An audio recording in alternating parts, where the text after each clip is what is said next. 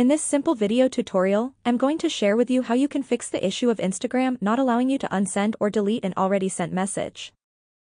If you head into your Instagram message section, let's say you have sent this message and wish to unsend it. If you long hold on it, you won't see the option of unsend. On this second account, if you long hold on to the message, you will see the option of unsend. So guys, you might be wondering why you can unsend messages to your Instagram account. This is because accounts such as this one don't allow new message requests from everyone. To unsend your message, simply just slide and tap on More to delete the chat. The chat will get deleted on either sides and they won't notice that you ever sent them any messages before. That's how easy it is to fix unsend option not showing on your Instagram sent messages. If you have any questions, just let me know in the comments section down below.